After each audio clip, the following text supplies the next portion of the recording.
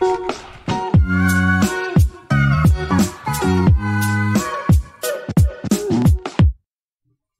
welcome back to another episode of Payathon. And in this one, we're going to talk about something a little bit more complicated. And we're going to talk about classes. So what are classes and when do you want to use them? Well, I'll get into the when we want to use them in another video, but I just want to kind of introduce the concept of a class, show you how you create one, and then kind of run you through some of the functionality that you can add to classes. So let's dive straight in. And let's type out our first class. So we say class. Here I'm going to say cube. And here I'm going to put object. Now I don't want to get too deep into why you need to put object there. You only need to put this parentheses with the object in here for things that are Python 2.7. So if you're using Python 2.7 and you're creating classes, you want to put this there for your first object. Okay, but if you're using Python 3, you actually don't need to add that at all. I'll get into why in a later video, but safe to say for now, let's just leave that as is. Okay, so the next thing we need to do is def init underscore underscore and then self. So what does this do?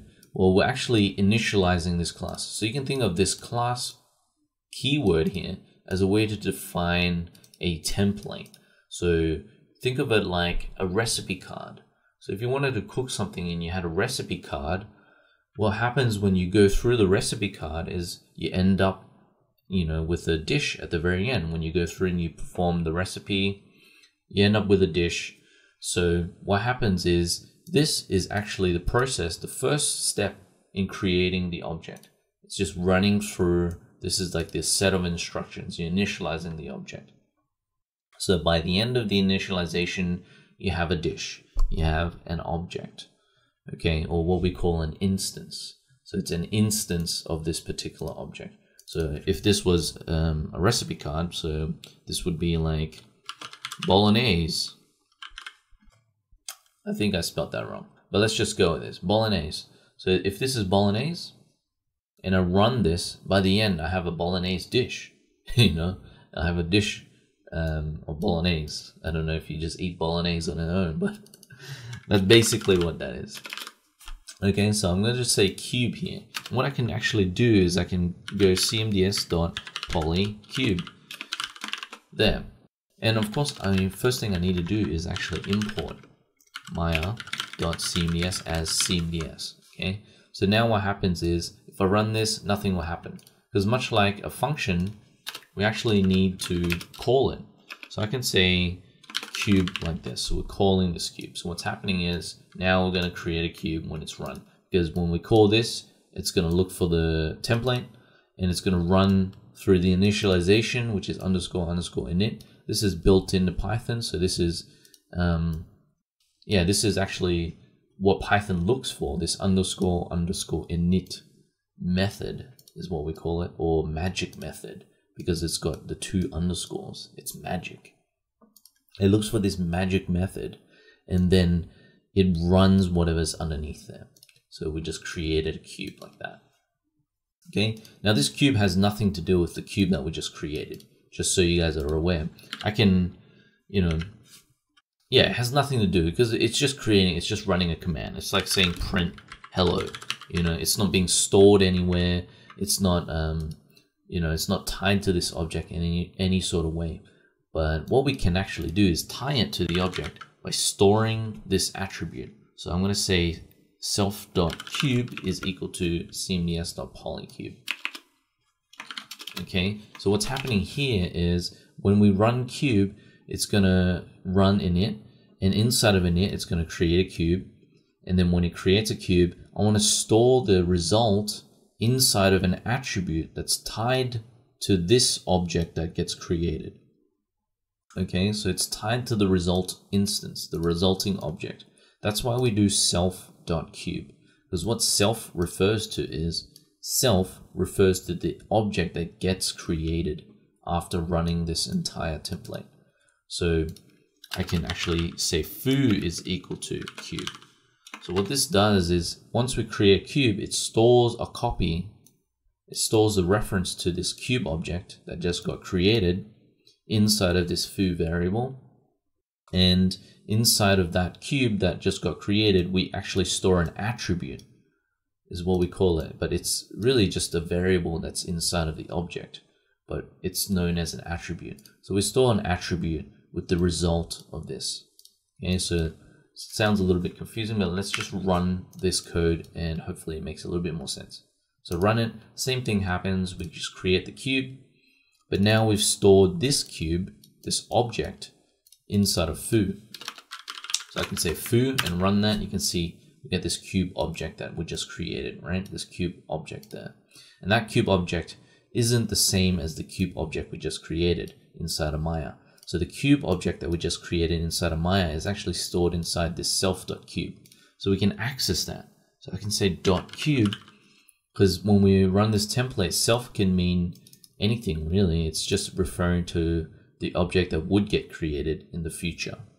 And once it gets created, we've stored it in this foo now. So now instead of self, we can refer to this object as foo. So I can say foo.cube, run this, and you can see we get the result of what we get when we run polycube, which is a list of objects in there. So we have the transform of the cube, cube1, and then we have polycube1, which is polycube1 there.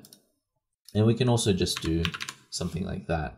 Instead of storing polycube1, which I don't really care for, I can just say I want to access the first item in the list, which is the transform, and then store that inside of this attribute instead. So let's delete that, run this one more time. Run, and now when I run this last line, you can see we're getting just pcube1 back, which is what I want. So this is a cool way to create a class and actually store data inside of the class. Okay, so to understand a little bit more about classes and objects, is everything in Python is an object. Okay, and classes are a way to just create objects. So for example, if I have a string called Bob and I run it, you get nothing, you just get the string, right? Pretty standard. But I can do something like .upper. And why does this work? Well, this is an object. This is an actual Python object. It's a string object, and string objects have functionality tied to them. You can run these methods which are tied to these objects, which actually, do something. It has some functionality. So when I run this .upper, you can see it returns an uppercase version of Bob. Okay, so what we can actually do inside of Python is use something called dir to inspect inside of this object what kind of functionality is available. So I'm inspecting the string object, and you can see we have tons of functionality. We have capitalize, we have encode, decode, all this crazy stuff. You can even count. You can count the number of letters or objects that appear in the string. It has so much functionality tied to it, and that's why classes are really cool, because you can create an object and tie your own custom functionality to this object, which I won't get into today. I just wanted to show you guys how you actually create a class. It's just by saying class keyword, and then we give the class a name. We always want to use capitalization for the class name.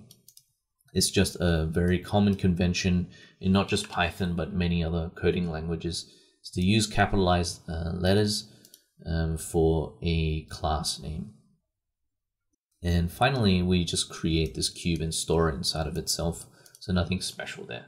So yeah, this is a really quick rundown on classes. And just to show you guys, we can also run dir on the class that we just created, this object, the instance that we just created. And you can see we have our little cube attribute that we defined there, as well as all these double underscore things, which are known as magic methods, which you guys don't need to worry so much about. You can just ignore it for now. For now, what matters is cube, because we've created this cube variable. And you can name this whatever you want. It doesn't have to be cube. So you can call it like Jack if you wanted to, or human or something, it doesn't really matter.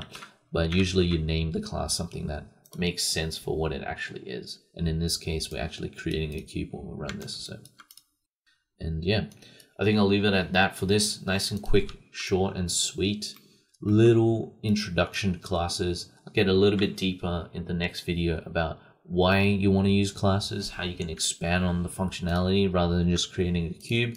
How can we do things like, if we wanted to translate the cube, we can build some sort of method that allows us to do that.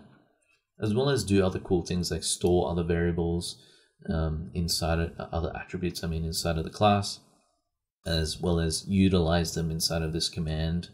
And yeah, show you guys a little bit about inheritance and class inheritance and when and why you want to use them and all that kind of good stuff. So yeah, make sure you guys stick around.